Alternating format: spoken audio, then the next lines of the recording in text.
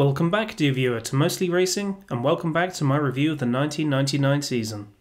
If you enjoy this series of videos, then please do give it a like and subscribe if you haven't already. It's time for race number 636 and round 6 of the season, the 1999 Canadian Grand Prix.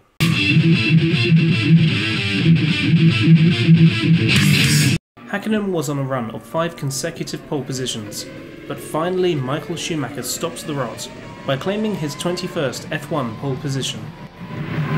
Häkkinen kept maximum pressure up though, joining his title rival in the front row, with a time just 0.029 seconds slower, the joint 37th smallest pole gap in F1 history up to that point. No major surprises in the grid behind.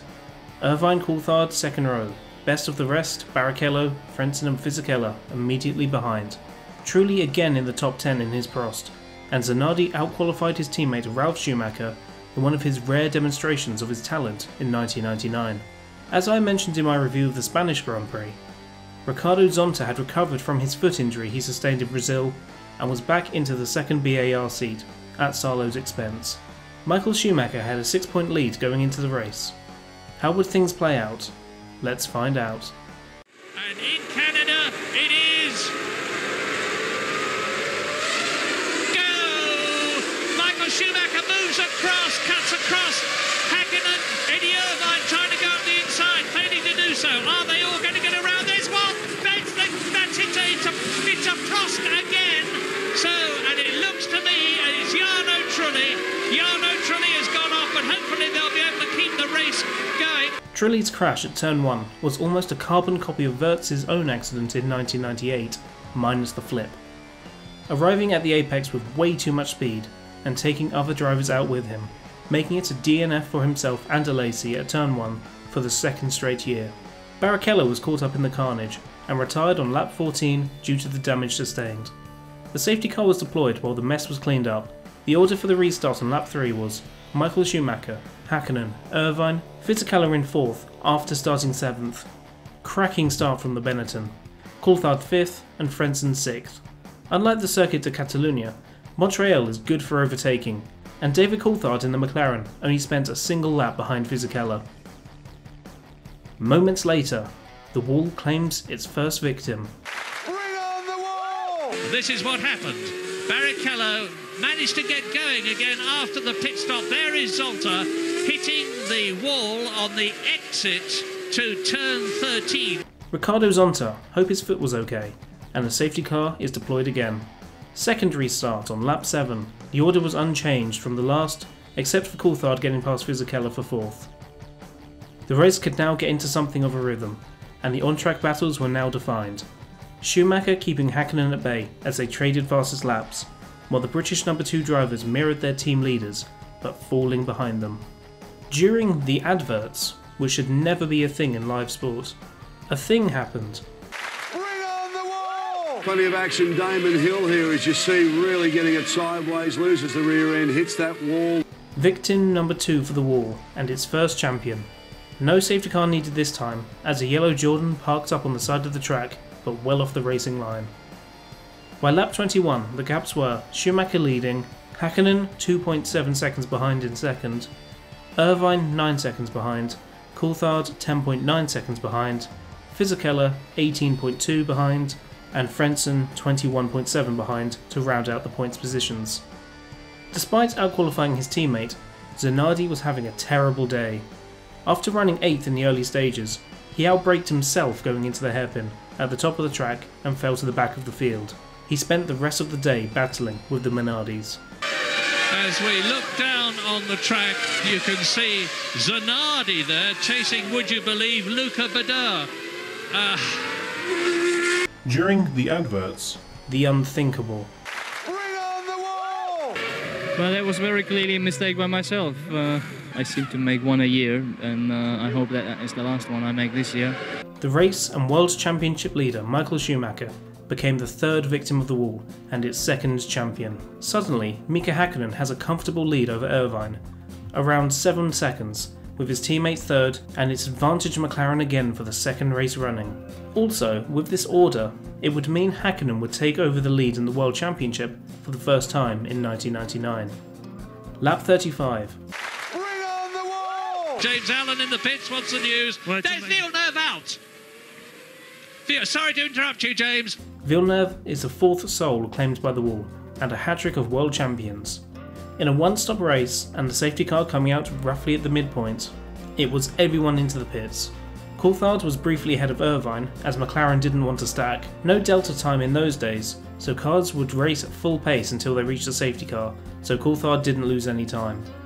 The same thinking didn't do Coulthard many favours at Hockenheim the following year, mind. Restart on lap 41. No 2021 Abu Dhabi nonsense here. The lapped cars stayed in the pack, so Häkkinen had a 2-car buffer to himself and Irvine in second. It's a golden opportunity for Mika Häkkinen on lap 41 with 20 laps to go. Coulthard challenges. David Coulthard passes Eddie Irvine. No, he doesn't. Out goes Irvine. Out goes Coulthard. Oh my goodness. Irvine rejoins. Now, they both rejoin, but right at the back of the field. Wow, what about that? Wow, wow, wow. I'd love to know people's takes on that crash, and sadly I can't find any higher quality footage of it. For me, it's mainly on Coulthard. Like Martin Brundle would say, you don't go for a half-hearted tackle in football or rugby, because you'll hurt yourself. The Scot either needed to back out completely of the move, or keep side by side with Irvine going into 2. Because there were so few cars left in the race and on the lead lap, Irvine was only down to 8th and Coulthard 9th. DC needed to stop to change his front wing, which put him down to 10th. And things got even worse for him, as he received a 10-second stop-and-go penalty for passing the red light at the end of pit lane, as did Zanardi. Breaking the law, breaking the law, breaking the law, breaking the law. What is with that red light at Montreal? The top 6 was now an unopposed Häkkinen leading Fisichella 2nd, Frentzen 3rd, Ralf Schumacher 4th, Johnny Herbert, who made up 3 places on the restart, 5th, and Pedro Diniz in the last of the points positions. 3 of the top 4 seemingly out of contention. This was a day for the midfield runners to get themselves a bag full of points. Like we've seen a few times in 1999, there is little respect shown to blue flags.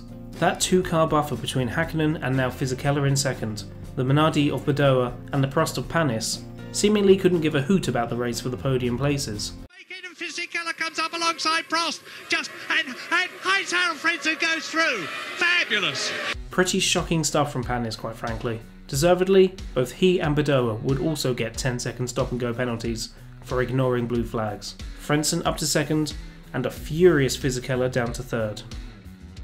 By lap 47, Irvine is back into the points and going on a mega charge, and he begins to put Herbert under immense pressure for 5th. He continued to attack but struggled to find a way past. Finally, Eddie got by. Unconventional, but that's Eddie Irvine. No track limits back in those days.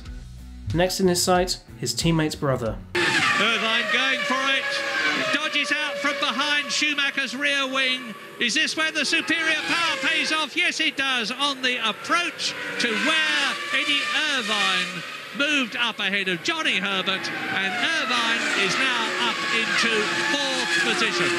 11 laps to go, 12 seconds away from Fisichella and a podium. He sets the fastest lap on lap 60, 61 and 62, but his charge was ultimately stopped when... And off goes Frentzen! Well, right in the closing stages of the Canadian Grand Prix. The Germans had a better view of what happened to their man. Oh! Dreher von Bang! Frentzen! It was a brake failure that did it. He was unhurt but stayed in the car out of disbelief more than anything else. Safety car out for the 3rd time, and sadly the race would not restart, which is always a shame. This was the first Formula 1 Grand Prix to finish under a safety car. Mika Häkkinen wins in Montreal. The flags wave. He surges across the line. 2 wins on the spin for the Finn. 12th of his career, putting him level with Mario Andretti, Carlos Reutemann and Alan Jones. Giancarlo Fisichella made it a hat-trick of podium finishes in Canada thanks to his good start and maintaining a good race pace, while those ahead got into incidents, and Eddie Irvine completing the unlikely podium after slicing through the field in the latter stages of the race. Ralf Schumacher finished 4th, and Johnny Herbert and Pedro Diniz both scored their first points of the season. David Coulthard was unable to break into the top 6, so still only had 2 points finishes in the season. Häkkinen indeed replaced Michael Schumacher as championship leader with his 34 points. Bear in mind, neither of these two scored points in the opening round, so when looking at the last 5 races in isolation, they had scored double the points of the next highest driver, Irvine. In the battle for the best of the rest, with special guest David Coulthard, just 1 point separates Frentzen in 4th and Ralf Schumacher in 7th. In the team standings, McLaren outscored Ferrari by 6 points, bringing the gap at the top down to just 9. The Woking team could really do with Coulthard picking up some decent results. With Frentzen dropping out of the points in the past couple of races, and Damon Hill struggling, Jordan's 3rd place was starting to look a bit shaky, 2 points ahead of the table climbing Benetton team, and 4 points off the Ralf Schumacher carried Williams team. I'd give the race 7.5 out of 10. Lots of dramatic and iconic moments in this one, specifically with the Wall of Champions.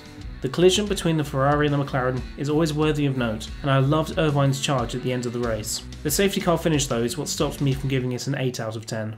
Driver of the day? Well, Häkkinen wasn't the fastest driver on this day. That was Michael Schumacher, and he had no challenge at the front. So I'll go Fisichella. Second after starting 7th in what was the 4th or 5th fastest car. The next race, the French Grand Prix, an F1 classic. Thank you for watching. Mostly Racing is a solo endeavour by yours truly, so if you're willing and able, please do head over to my Patreon page and follow my Twitter.